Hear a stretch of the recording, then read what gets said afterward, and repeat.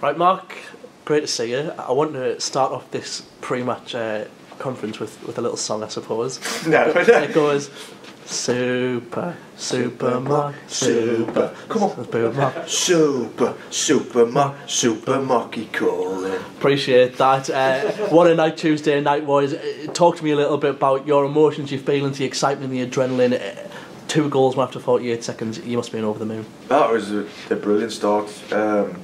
Not just for me, but obviously for the team. We've not had a great away record so far this season, and to get a goal that early in the game, it settles everyone down a bit. I think it's the quickest I've ever scored, and it was a nice way to start my first start. Yeah. Talk to me. 48 seconds gone. Gav Holohan, left hand side, your good friend. What are you thinking when he's fired the ball in? And there's obviously the 2 defenders and the goalkeeper there. A lot of work to do, but what's going through your mind? When he force crossed it, I thought, what a terrible cross that is. Because when obviously the keeper tried to intercept it, and then once it started ricocheting around, it's just reacting quicker than the defenders, and luckily I managed to do that, swiveled and got it in. So yeah, it was a really pleasing start for that game, and hopefully we can build on it. Second goal, it's another one of the quick reactions. The ball's being fired in by Sturry. It's took a deflection, and a lot of people might see it just as like a header into the net, but like you really got to react quick and get your head around it as well. Yeah, that's the kind of thing you have to, in them positions when you're in between the sticks, you've got to be able to react quick, because there's a lot of people in front, you know what I mean? It can nick off anyone like it did the other night, and it's just a reaction thing, like you say, and making sure you're in the right place at the right time, and luckily I was. I suppose for you, it's not just the 2 goals in that game, but it feels like it's been a little bit of a long time coming. You probably had to admit yourself, you might have had one of your more frustrating starts to a season at a club. What's it been like for you, having to sit and wait patiently for your chance? Well, that's it. I've had to just be patient and wait for the chance for the gaffer to put me in.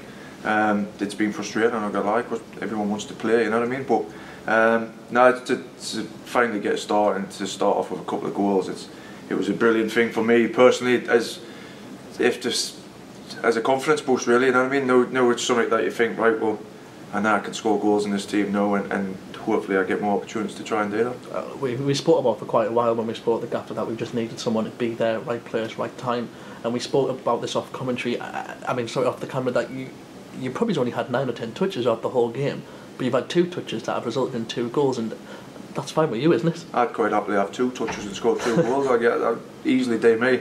But no, that's the way I play the game. Maybe that's what it's about. It's about touches inside the 18-yard box, and that's where I'm going to get my goals, and that's ultimately where I can help the team. You know what I mean? Fair enough, you can hold the ball up and you can win your headers, and that's all good and well. But if I didn't touch the ball inside the box, then it's wasted for me, you know. So now, like I said, I'm just really pleased to finally get off the mark here, and hopefully we can carry on. As a team as well, what a night, what a performance. Having won away from home, Bradford at the time were unbeaten at home. It was a little bit of a change of system for us, but I spoke to Nicky Felsen the other day after the game, and he said there was such a vibe and a confidence with the lads before you even went out that you could get results. Did you feel that as well? Oh no, absolutely. The gaffer had said it before the game, you know what I mean? To play it's a big stadium, a big club, and from where the team and the club was last season, playing some of the smaller clubs in the conference, to then rock up at Bradford is a big change, and you've got to be excited by it, and you've got to want to play well and win. And I think all the lads backed that up in the performance, you know what I mean? I think you could see it. I thought everyone from back to front really played their part on Tuesday night, and it was a really good team performance, and ultimately a good win. How much do you enjoy playing alongside someone else as well? Luke Molyneux really seemed to have a good game himself, and really helped you with the pressing and the chasing, and it seemed like you two worked really comfortable together. Yeah, no, I enjoy playing with Moles, yeah. Like I say, he's a willing runner, he works hard around, he's very good on the ball as well, you know, so he's a good partner to have up front, and there's other lads within the squad as well that they've all got the different attributes, which is just maybe a good thing, you know what I mean? We've got however many strikers or forward players in the squad, but they all are slightly different in whichever way it is, you know what I mean? And it's just finding them partnerships and being able to play with everyone, really, you know what I mean, whoever it could be up there. So no, it's good. Like I say, like you said, sorry, I think we played well together the other night. What was the feeling in the dressing room after the game? Obviously this not winning away is starting to build a little bit of pressure. Did it almost feel like a little bit of a relief, I suppose, when you've come back in, you won 3-1? Absolutely. You know when yourself, people are saying, "Oh, you've not won away, you've not scored in so many games," or whatever it might be. You know, it doesn't matter what it is. It builds up and builds up, and then when you finally get that monkey off your back kind of thing, it is a relief. But then no, it's not one of them. Oh, we've done it. No, we can just rest on our laurels kind of thing. I mean, we've got to carry on now, going into Saturday's game, and think, well, our home record's good, let's carry that on, and then next away game, let's build on the Bradford away game. You know, it's not something that you can just sit back on. We've got to keep working at it in every game, keep trying to be better.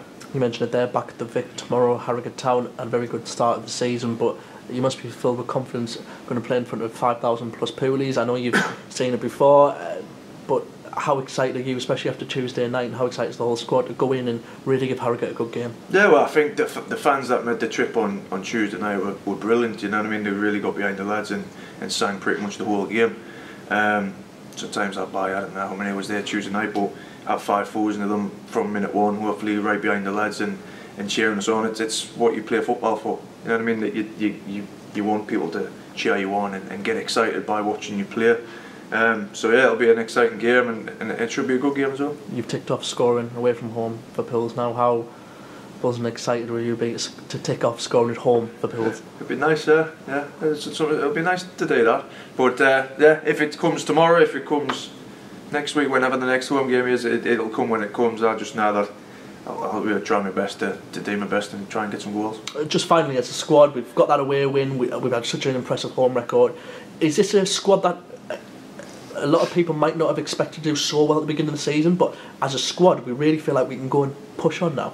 Yeah, I didn't see why. No, I said when I first came through the door to some of the lads that we had last season, that League 2 it's not a league to be scared of in any way, you know what I mean? That anyone can beat anyone on that day, just how you turn up and how you perform each and every game.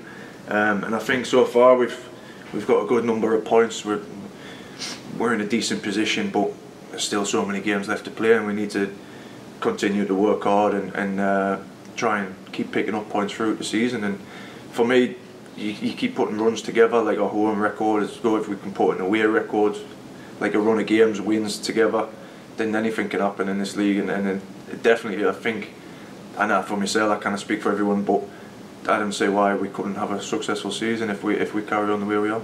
Mark, thanks very much. No worries, thank you.